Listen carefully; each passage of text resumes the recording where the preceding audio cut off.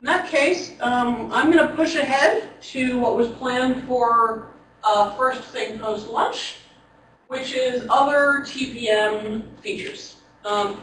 This is something of a grab bag talk, because the TPM has a lot of different minor features that are worth discussing, that are not really significant enough to have a one-on-one talk of their own. So we'll just go over several of them in no particular order to familiarize you with the concepts. If you really think one of these is especially interesting and you want to pause the talk to dig down a little deeper, go ahead and let me know. I will warn you in advance that I only actually use some of these. So how much digging I'll be able to do before saying, I'll look up the spec over lunch and get back to you will vary. So, flags. The TPM has a whole pile, and by a whole pile, I think we're looking at like a couple dozen flags that are values changeable by the owner or automatically set by the TPM in certain operations. A lot of them are not really relevant in those scenarios. The fact of the matter is, you don't care whether the ownership flag is set, you care whether the TPM has an owner, and whether you've got the password to be the owner. Whether or not you can read the public endorsement key is a handy thing to know about. You can reset this flag, which will allow you to read the public endorsement key after the owner has been set. But fundamentally, if you've already issued an endorsement credential, you probably don't care that much. It's handy, it's useful, but it's not a big deal. A couple of flags are actually very important. The big one, the one that we actually have recommendations as to how you set it, is the FIPS flag. Despite the fact that the TPM has not actually been FIPS certified, and in fact can't be FIPS certified, it does have a FIPS flag. The FIPS flag does not put the TPM into a FIPS approved mode because no such thing exists, but it gets it closer. It sets a bare minimum threshold for security for a whole bunch of commands. For example, once the FIPS flag is set, you're not allowed to create 512-bit keys. That's too short. Once the FIPS flag has been set, you can't create legacy keys. They're insecure. Basically, you must have authorization values on all keys. You don't have to give them good authorization values. You can use the well-known secret, but an authorization value must be set. So having the FIPS flag on is something that we expect most enterprises to want to do, because it minimizes the amount you can shoot yourself in the foot by choosing the wrong option. So why do you say it would never become FIPS compliant? There is some detail of the FIPS specification, and I am not an expert in that, that happens to be contradicted by some of the things the TPM does. And I can't be more specific. I had somebody rant at me about this for about 20 minutes because the guy was very upset that the TPM had not cared enough about FIPS certification to have met whatever this criteria was. It didn't make much of an impression on me, so it doesn't seem like it was a major security flaw. 2.0, the TPM workgroup cares a lot more. They don't want to deal with the same, well, we're not technically FIPS certified. There are tiers of FIPS certification, and I believe that the TPM is getting about halfway up. Oh, wow.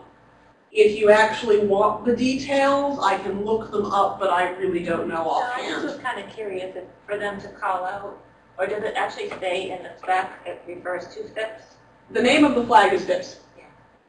So it's interesting because it makes you go, oh, FIPS. I was really surprised when the guy from NIST told me the TPMs were not FIPS certified, because I'm like, what do you mean? It's got a FIPS flag. Of course it is. Right. It's not. Okay. It is not for reasons that sound like they are a bit of a technicality. They took a different approach to certain things. But how much of a technicality it is probably depends on how much you care about whatever the difference was, and I don't know what the difference was. Okay. Thank you. There's also an NV locked flag that enables or disables all authorization checks on NVRAM, including whether or not you're the owner and whether or not the PCR values are actually checked. That's a pretty big deal. If you're using NVRAM for secure operations, you really care about whether this flag is set. The intent of this flag is to allow the TPM manufacturer, who is creating the TPM, who wants to put, in theory, certificates into the TPM, to do so without being the owner. In theory, this flag does get set when you take ownership, or in theory, it should get set when the manufacturer is finished. That said, it's worth looking into, because if this gets turned off, some of your assumptions about whether it's safe to use NVRAM really do go away. There are also a whole bunch of flags that are very useful if and only if you're in a specific corner case. For example, there is a flag, which I'm not even going to try to pronounce, that indicates whether or not the endorsement key was created by the manufacturer versus a TPM command. If news comes down, if in 2 years we discover that, say, Broadcom has turned out to have an insecure endorsement key generation practice, then I really care about going through every single one of my Broadcom TPMs and checking this flag so I know which ones to stop trusting. Similarly, things like disable owner clear, there's technically two ways to clear the TPM, and we'll get to that later in this talk. One of which is force clear, which is what you do in the BIOS. You have physical presence, you force the TPM to be cleared. The other one of which is just a command that the owner can run that wipes the TPM.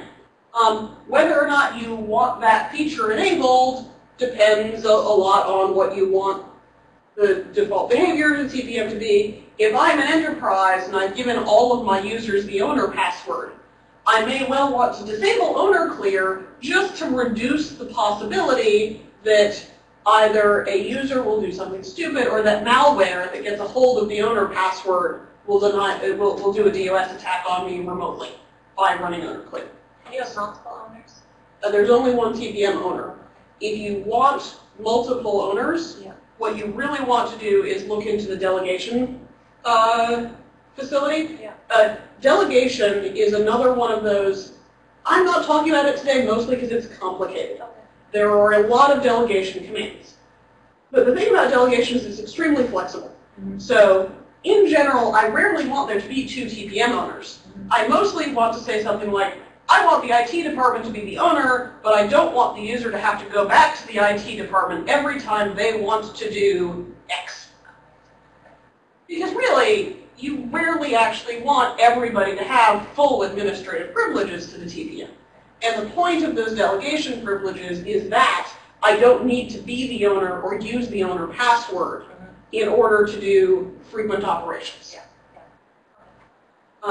So I'm not going to go over the full list because it is in fact huge. The disabled owner clear flag, I'd have to actually look up which one what its default value is. It's in the table. This one is actually deliberately set by the owner. So if you want it to be something other than the default value, you have to go in and change it yourself. Yes, the owner is the one that turns on or off the disable owner clear flag. This is not the weirdest piece of permissions in the TPM. The weirdest one that I have found so far is if you want to read the values of the TPM flags, there's a command called get capability. You need to be the owner to run get capability. One of the flags that you can only read via get capability is the flag that determines whether or not the TPM has an owner. So unless you're a TPM owner, you can't read the flag to determine whether an owner exists.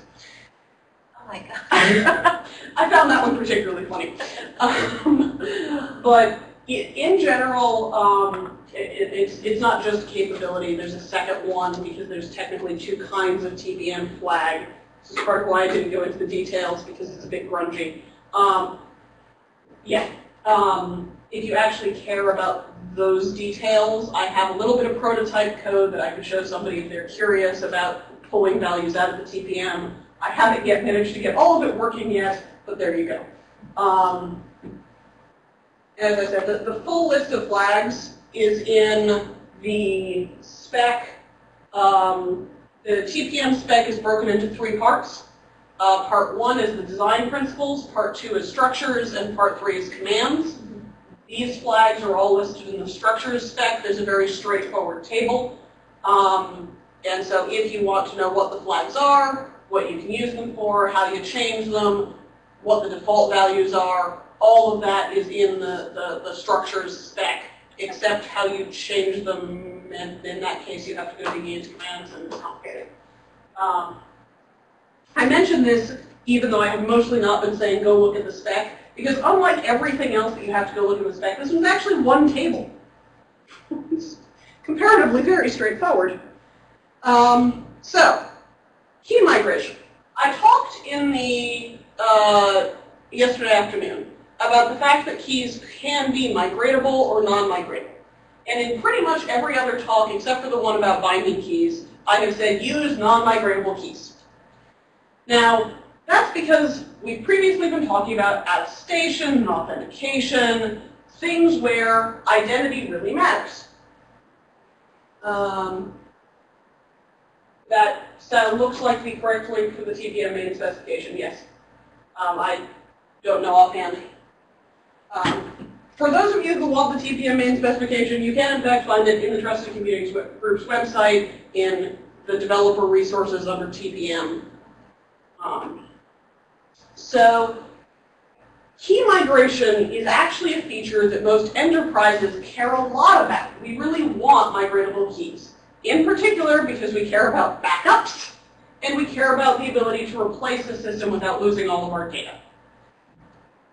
So, migration is actually pretty darn straightforward. You can create a migratable key on TPM-A. You can then use basically create migration blob command, which re-encrypts the private half of key K to some other key that is theoretically on TPM-B. Now, the TPM has no way of knowing whether this other key actually is a TPM or not. It just gets what is claimed to be a public key, and it will re-encrypt to that public key. So this might be a TPM. This might be some server in a closet somewhere that just has a software key. This might be something that's publicly known. We have no way of knowing. So as part of that, the migration command requires that the owner authorize it. Or again, you can delegate the authority to migrate keys to somebody else. Now, when the blob can get sent over the wire, B will decrypt the blob, and K is now a key belonging to B. Its parent key is on TPM-B or non-TPM-B, as the case may be. It is important to note that this does not make K unavailable to the original TPM. The TPM doesn't have a list of keys. They're not all internally stored. You'll remember, TPM keys are stored in blobs on the disk. So the migration command, you take a loaded key, you re-encrypt it, you send it off. I can then later on come along with the original key blob for K and load it. So there are actually a number of scenarios besides backup where we see people talking about these. We have seen people talk about, I have a server cluster that has 5 machines in it. I want them to have a unified identity. You can use TPM keys to do this, and certified migratable keys, where I can certify that these will never actually go to something that is not a TPM, are partly intended for that scenario, where I want to establish trust in a key, but the key is not held on one machine. That's what certified migratable keys are for. Similarly, if I, as an enterprise, want to be quite certain that once I've exported the backup migratable key, it's not getting exported anywhere else, I can potentially create a certified migratable key, certify that, and the migration authority, which is part of what that certification process approves of, is going to be some machine in my IT department. So we've got several tiers of trust involved in migration. If I'm just using migration to create a key on my TPM that I want you to have, I don't need to worry about any of that. I can just send it across. Or if I really do care, I can create a certified migratable key where I'm the migration authority and send it to you, because I'm not going to let you send it anywhere else. So there are options. They tend to get a little complicated, which is why they're not on the slide. But this is what migration is really for and why it's really handy. Oh, I did put a slide in about certified migratable keys. Awesome. So migratable keys don't migrate directly from TPM to TPM. They migrate to a migration authority, which will then verify and migrate them to a final destination. You basically got a trusted third party built into the system. The owner approves the migration authorities. And as I said, when we certify migratable keys, we are certifying the type of the key and the authority that is its migration authority. So this is more complicated. You have to give it way more options when you create one of these. Migrating them is a multi-step process because you're migrating them via multiple machines. But you do get a lot more assurance out of Ariel, the trade. can you remind us how exactly you designate or indicate the authority which you're migrating it to? Is it like host names? What is it? Okay. Public key. In general, most operations for a TPM, if we're talking about an identity, the identity is really the key. In part because that's the one that we have assurance for. The TPM knows it's migrating to that migration authority because it is encrypting the key to that public key. TPM's host names mean nothing to a TPM. So if you want to identify the migration authority, it's because you have a certificate that says this public key belongs to migration authority X with host name Y. Yep. Does that cover? So, monotonic counters are these really awesome kind of side case features where it's exactly what it sounds like. They are guaranteed to always increase over time. They are always deliberately incremented. These are not clocks. And they are very useful if you're doing internal freshness checking. You cannot sign a counter value for remote parties, but you can use it locally to make sure that you're not loading old saved data by including a value in your data, and whenever you unload the data, you increment the counter. Now you can't be tricked into loading your old data again. There's no burnout from the monotonic counters. You can, in fact, create multiple monotonic counters, even though there's only really one internally in the TPM. I'll be perfectly honest, I have not really looked into the details of how it works, but it seems kind of reasonable. The idea here is that if I have 3 different applications all using a monotonic counter, I don't have to worry about the fact that your application updated your monotonic counter because I have my own. And there's a limited number that the TPM has. This is one of those things you can read out of the TPM flags.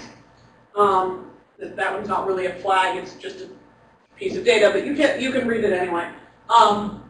So that I can say, I want a new monotonic counter, as long as the set of monotonic counters available have not been changed, or are not fully allocated. I can allocate my own, I can update it at my heart's content, and then later on, when I no longer want it again, I can deallocate it. All monotonic counters that are not the basic counter are wiped when machine, when it's cleared. I believe that the way the different counters work is that they're basically doing delta from the TPM's internal counter. I don't actually remember when you update the internal counter versus those counters, but every single one of them has this property that they only go forward. Monotonic counters have handles much like keys do. So tick counters. Tick counters are the TPM's answer to clocks. TPM doesn't have a clock. It has no concept of external absolute time. What it does have is a count from the start of the last tick session. It is supposed to be the last startup of the machine. This is not actually guaranteed, as with many things in the TPM. The spec contains a should rather than a must. I believe that has to do with how much power you may or may. So the TPM has less guaranteed behavior if you are rebooting, doing a soft reboot rather than a hard reboot, because a lot of things use power detection. I believe the reason this is a should is if the power was not completely lost, you're not guaranteed to reset it, but I'm not positive. This gives you a counter that is combined with a nonce. The nonce identifies the tick session. Whenever a new tick session is created, a fresh nonce is generated and stored inside the TPM, which gives you the chance to do, and then you have a counter that increments once every time period. And I believe it's a pretty small time period. Zeno can probably actually tell more here, because I think you're actually using them. I never have. This counter increments with some frequency and some reliability. And the TPM will sign a concatenation of the current value of that counter with the current value of the nonce. Again, use an identity key. This means that if I have a tick stamp from some previous connection with the TPM and a tick stamp now, I can get a relative value of time that is actually signed by the TPM. It will break over a reboot. And in fact, once there's a reboot, I don't know how many reboots there are. But, because it's a nonce. This is not a session incrementer. But as long as the machine has not rebooted, I can actually tell approximate time. And it's actually way more accurate than we expected. Different frequencies on different TPMs. Yeah, the spec actually includes a recommended protocol for calibrating the tick counter of a given TPM with a clock. It's an informative session. It's a little bit complicated, but you can do it. This really is usable as long as what you care about is short-term time, not long-term time. I have been informed that this is actually accurate enough that we can use it for what's called timing-based attestation, where I want to identify, to make sure an operation has happened only on this machine by doing a challenge and timing how long that challenge takes, and taking into account the network delay. So I can have some assurance that that operation was not forwarded to somewhere else.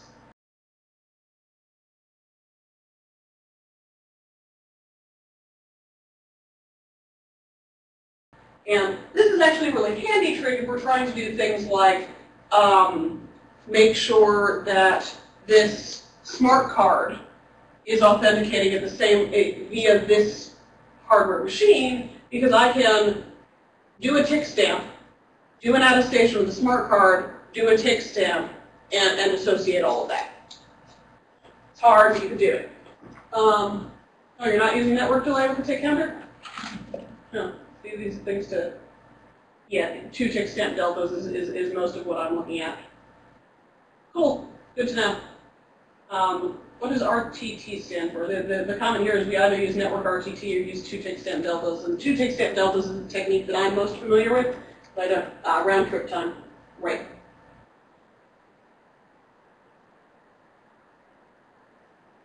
I've never actually done timing-based attestation myself. So I'm really talking theoretically here, and Zeno is pointing out that I don't know everything that I'm talking about here, and I appreciate that. Yeah, 2 separate ways of doing timing-based attestation. One is the delta between 2 tick counters locally, and one is based on network time assumptions. So, gosh, we are just zipping through things today. So the TPM can also act as a random number generator. I get asked a lot, how good is the TPM as a random number generator? And unfortunately, the answer is, we don't know. It's manufacturer dependent. The manufacturers do not publicize their random number generation techniques. The spec recommends that they use hardware-based entropy, not just a pseudo-random number generator, but they're not required to, so we don't have any idea. The bytes in the random number generator are retrievable via the getRandom command, and you can add entropy from external sources using a stirRandom command, which adds bits of entropy provided by the user to the TPM's random number generator. One of the things that we are adding to our research list now is testing what happens if you add non-random numbers via stirRandom and what that does. stirRandom does not replace the TPM's seed with whatever you provided. It does combine them, but that doesn't necessarily mean you can reduce the entropy value if you do so maliciously. And the last topic is clearing the TPM. So when I want to dispose of a machine, I've got a TPM, it's got a whole lot of secrets in it that I want to get rid of. What I want to do is clear it. And there's two different approaches to clearing the TPM. One of which is through the BIOS, where you have to enable a command called force clear, or the TPM owner clear command, which similarly must be separately enabled. So there's basically two flags saying which kind of clear are enabled. Neither of them has to actually be enabled. Not all BIOSes support force clear. If you go into the BIOS when you are turning on the TPM, you will often, but not always, see an option that says clear or erase or reset. If your BIOS doesn't have that option, it doesn't matter whether you've got force clear turned on, you're going to have a little trouble using it. In theory, the only requirement for force clear is that you have physical presence, but there's a bit of a difference between, in theory, I have physical presence and actually implementing it. There is a physical presence flag that gets turned on if you have booted the machine with physical presence enabled, which is what is checked when force clear is called. But actually implementing that in software is a little bit of a pain. What clear does is it erases all non-permanent data. The owner is erased. Key storage is erased. In FIPS mode, if the FIPS flag is turned on, it is not merely cleared, it is actually overwritten with zeros. The flags are reset to the default value. Any NVRAM that belonged to any that was not allocated by the manufacturer is deallocated. And in general, if there's something that seems to be non-permanent, it's gone. There are a few things that say the endorsement key is not cleared on a clear. Even if you have a revocable endorsement key, it is not cleared on a clear. You have to actually explicitly revoke it. And the monotonic counter, because after all, the whole point of the monotonic counter is it's guaranteed to never go backwards. The monotonic counter will never go backwards, even on a clear. It's not like it goes back to 0. It stays at whatever it was. So those are the only things that remain. When it comes to things like what a cleared TPM does, if it's activated but cleared, even if the TPM has no owner, when you reboot the machine, if the TPM is active, the PCRs will get filled in on boot. It's just part of the operation. So that does not really count as part of non-permanent data because it is so non-permanent that it's per boot anyway.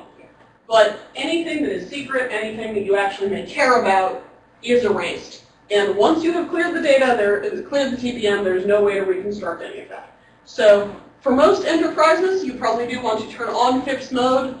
Even if you're not using it normally, which you should be, you probably do want to do it for doing a clear. But this is going to be the safe way to hand off your TPM to somebody else. So, wow, we are running ahead here. The other thing that I'm going to talk about very briefly without a slide because I don't happen to have it convenient is Zeno had asked yesterday about dictionary attack protection. The good news is the TPM is absolutely required to have dictionary attack protection to make sure that authorization values for any key or for the TPM itself cannot be brute force with a dictionary attack. The bad news is that is as specific as the specification gets. There are some recommendations about ways that you can solve this. The TPM might require the system to reboot before you can add test more authentication values. It may lock the TPM either for a certain time window or permanently until you run a reset command, but they don't specify which ones you should take. The only thing that is required in the spec is that if you do lock the TPM, regardless of whether it's for a time window or something longer, there is the TPM owner gets exactly one chance to run a command that will reset the flag that basically says, turn off the dictionary attack protection. So that is unfortunately all I can tell you because it's going to depend on the individual TPM. The TPMs that I have used previously, I have run into the dictionary attack protection of temporary time locks, where once you've tried the password a certain number of times, and I honestly don't know where because I was trying to do code testing, so I didn't realize I triggered the dictionary attack protection for quite some time. The TPM would not let me test that again for a couple of hours. So it depends on the manufacturer, and they aren't specific about it. So that is unfortunately all I can tell you. Much like the random number generator, we've got requirements, but the requirements are so hand-wavy that we'd have to do much more serious testing and risk breaking the